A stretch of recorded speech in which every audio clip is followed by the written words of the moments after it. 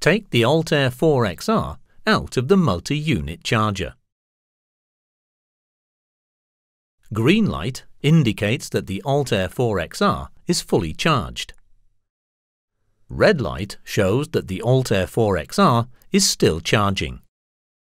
Briefly press the on-off button to switch the instrument on. The Altair 4XR is now performing a self-test.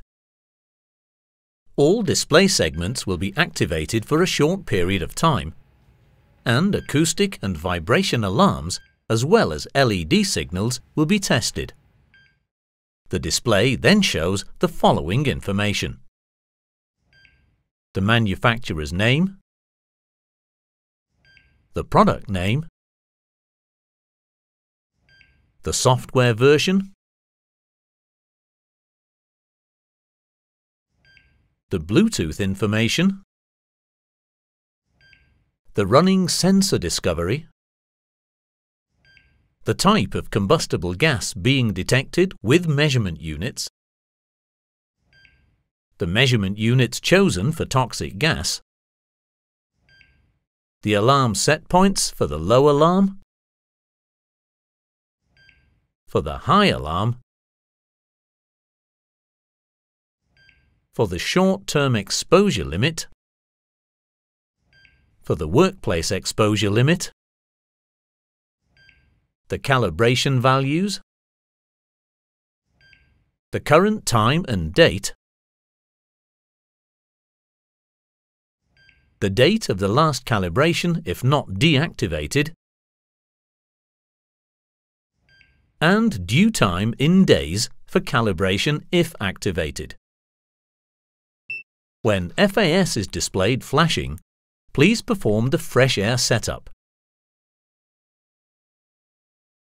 To do so, press the on-off button briefly. Important: do not activate the fresh air setup unless you are certain you are in an environment with fresh, uncontaminated air. Otherwise, inaccurate readings can occur. For instrument shutdown, press and hold the on-off button until off appears on screen. Release the button and the Altair 4XR will shut down.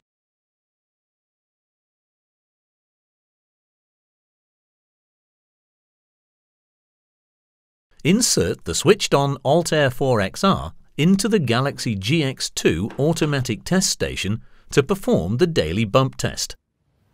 Normally, it will take approximately 40 seconds. When the bump test is successful, it will be shown on the Galaxy GX2 display. Take the Altair 4XR out of the test station. The instrument's display shows a check mark for the next 24 hours after successful bump testing. The Altair 4XR is now ready to use. The Galaxy GX2 will inform you if the bump test and subsequent calibration are not successful. Take out the Altair 4XR. The multi-gas detector is not ready to use and needs an inspection.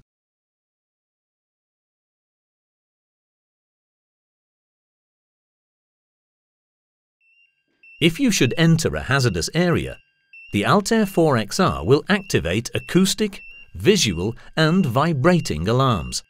In this case, leave the hazardous area immediately.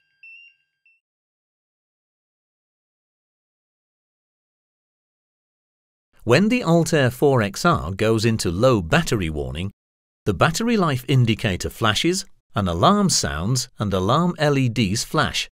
Display shows low bat. Leave the area immediately as the end of battery life is approaching.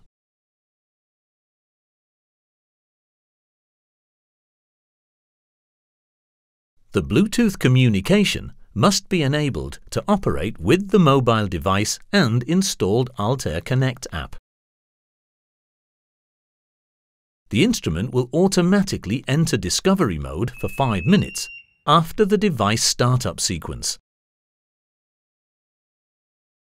To manually enter discovery mode, page down through the menu pages in normal operation mode using the arrow button until the Discovery Mode page is displayed. Press the up arrow button until the display shows Discovery Yes.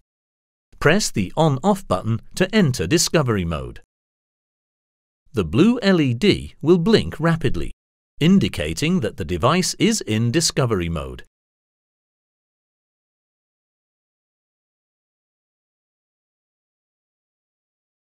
For connecting the Altair 4XR to the Altair Connect app for the first time, start the app and press Search for Instruments on the device. Then tap Pair button for displayed instrument.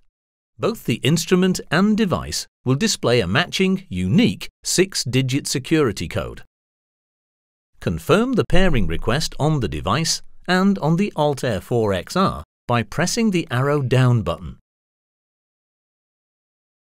The Altair 4XR also has an integrated RFID chip for faster Bluetooth pairing.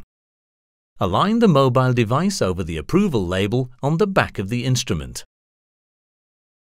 If you have successfully established a Bluetooth connection, the Altair Connect app displays the instrument readings and the blue LED on the instrument flashes slowly. Safety I/O Grid Live Monitor subscribers will see the gas readings and location details of the connected user. To disconnect the instrument from the app, tap the 3 dots in the upper right corner of the device and tap Disconnect.